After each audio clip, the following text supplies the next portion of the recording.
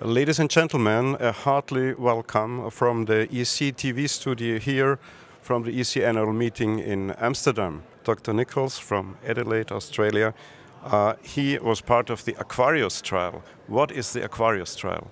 AQUARIUS is an intravascular ultrasound study that evaluated the effects of the renin inhibitor aliskiren on disease progression in the coronary arteries, and it set out to answer two questions, which was, one, is there a benefit of additional blood pressure lowering agents in patients with coronary disease whose blood pressures were already at goal?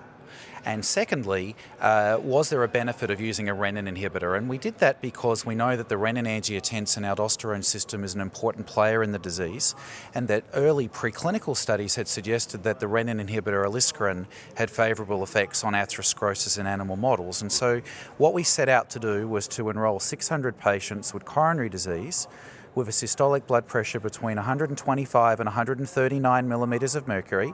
So essentially they were at goal, according to most national guidelines, and they were treated for 24 months with either aliskiren or placebo. And what we observed was that the aliskiren-treated patients, they had lower blood pressures, they had less renin activity, as you'd expect. We saw a strong trend towards regression of atherosclerosis in the coronaries. Didn't matter which endpoint you looked at.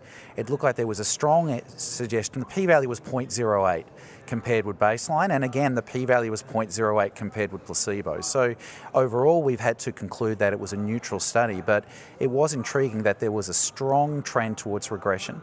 And the other really striking finding in the study was actually cardiovascular events. This is a small study. These studies are not routinely powered to show differences in clinical endpoints.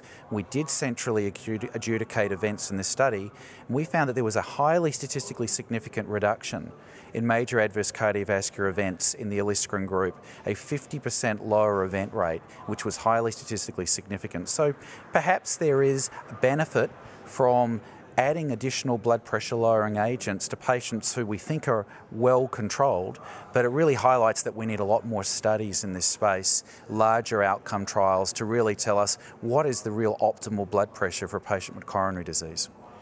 So I think there's two things. One is that you reached to reduce the blood pressure, and the other thing, as I found out, is that you thought that aliskiren would have a direct action eventually in plaque regression or avoiding an increase of the plaque size. And this was not reached now in this trial. And now I come to Dr. Teerlink from San Francisco, USA, and he will report about the atomic AHF trial. What is this? Yeah, so the atomic AHF trial investigated the new compound called omecamtiv mecarbil. Omecamtiv mecarbil is a very selective cardiac myosin activator. So it increases cardiac performance in a way that's completely novel, avoiding the increases in intracellular calcium, intracellular cyclic AMP that we know are associated with increases in ischemia and arrhythmias. And so this agent has already been tested in healthy volunteers as well as patients with chronic stable heart failure. And in those populations, the drug was very well tolerated and showed an increase in systolic ejection time that was directly related to increases in cardiac performance. So Atomic AHF was a phase 2 study. It was a double-blind, placebo-controlled, randomized, ascending dose sequential cohort design. And within this design, we were investigating the pharmacokinetics and the pharmacodynamics of omecamtiv mecarbil in now the acute heart failure population. So what was the outcome in the end now with the dosage you have chosen? Yeah, so the trial enrolled 613 patients distributed amongst 3 cohorts. And within that, those patients were patients who were admitted with acute heart failure, who had already had a history of chronic heart failure, an ejection fraction that was below or equal to 40%. And within this patient population, the primary endpoint was dyspnea relief.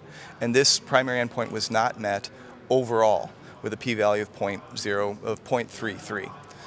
However, and of interest in a small study, in the higher dose group, there was a statistically significant, nominally statistically significant increase in dyspnea relief with omecamtiv mecarbil at a level of 0.03. And in addition, when we did exploratory analyses of dose and concentration dependence relationship, there is a significant improvement at a much lower p-value in terms of dyspnea relief. Associated with that, we also had evidence that the compound worked exactly as it had in the other patient populations, which was very reassuring. The adverse event profile was nearly identical to placebo, so we did not see any safety concerns along those lines. We did, however, see a modest increase in troponins during the initial course. And of course, this was of interest to us. We looked very carefully and could see absolutely no relationship between the omecamtiv mecarbil plasma concentrations, either as peak plasma concentrations or area under the curve, and these increases in troponin. So this still needs to be assessed. But overall, it was a very successful trial in terms of meeting its primary goals of investigating the pharmacokinetics. Thank you for all these comments here. And also I would like to summarize that also this is a quite interesting new substance with interesting preliminary data. We need more data in the future, but I see you believe in this and you will work in this substance for a long time. Yes. Thank you so much. I think it was a quite interesting discussion. Thank you for stating your comments here and telling us about the trials. And I would like also the audience